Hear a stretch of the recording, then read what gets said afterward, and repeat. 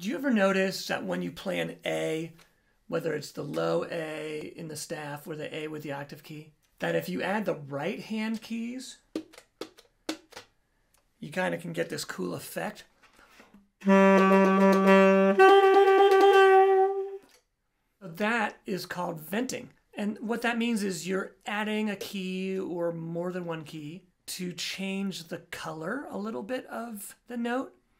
And it might also change the intonation. In this case, it makes it noticeably sharper. Interestingly, in the lower octave, it makes it a little flatter. I could be misremembering this. It's been a long, long, long time. But I have this hazy memory of hearing Michael Brecker do something like this in a recording. Maybe like...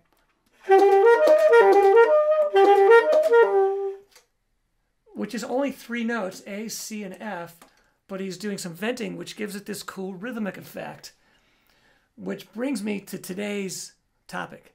It is an effect that I believe is called rhythmic venting, or that I call rhythmic venting. I don't know if anyone else does. The idea is it gives you a way to articulate rhythm without tongue in every note. So imagine this lick that I'm attributing to Michael Brecker, if he tongued every note. But if you do the venting, it's kind of cool sounding and easier. I'm going to show you a couple different examples of this rhythmic venting. Before I go any further, I want to tell you that this musical example we're going to look at today comes from a book of mine of saxophone music called Yuletide Improvisations, which is this fun collection of really creative versions of Christmas and Hanukkah tunes that I've arranged for saxophone. So you can check it out on my website. There's a link in the description below. If you dig it and want to buy a copy for yourself or for a friend, then definitely use the promo code that's also in the description so you can save a couple bucks. Let's look at the top of this page here. All the way towards the right-hand side, we see some X's on those E's and D's, and then on the second line, there's some X's on the A's. Those are the notes that are going to get venting. I'm going to play it for you twice. The first time, I'm going to play it as if those are normal note heads. I'll just tongue them legato.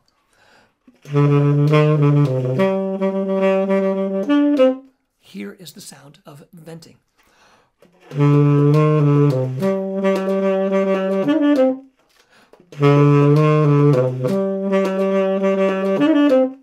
So, how do I do it? It's cool sounding, right? In this case, I can't add my right-hand keys because I'm already using those to play E and low D. So I'm adding my low B-flat spatula. I'm not doing a full B-flat fingering, so this key does not go down. But I play an E with that added, and then I play a D with that added, so in slow motion.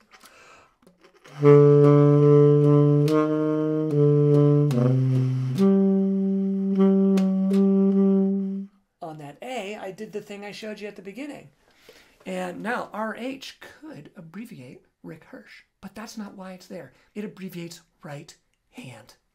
Here's an example from the beginning of the song. The song is called Ma'od Tzur, which is a Hanukkah song. It's the one on the box of candles, and it normally sounds like this.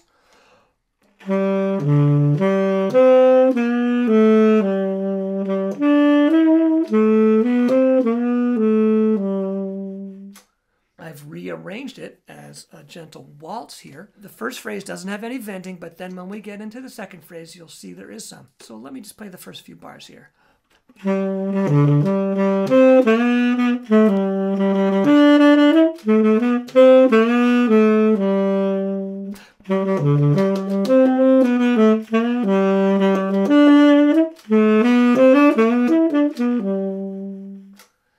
Let's take a minute and look at the notations there because they tell us what keys to use when we vent.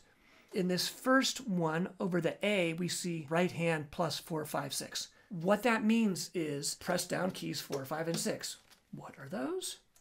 It is common to just number the saxophone keys with the top hand being 1, 2, 3, the bottom hand being 4, 5, 6. So in this case, I'm adding 4, 5, and 6, just like we looked at the very beginning of the video. The next notation over the D says plus low B flat key, which literally means you're playing that middle D fingering and you are adding the low B flat key the same way we did on the previous example. In slow motion, I'm playing a D and then I'm adding that.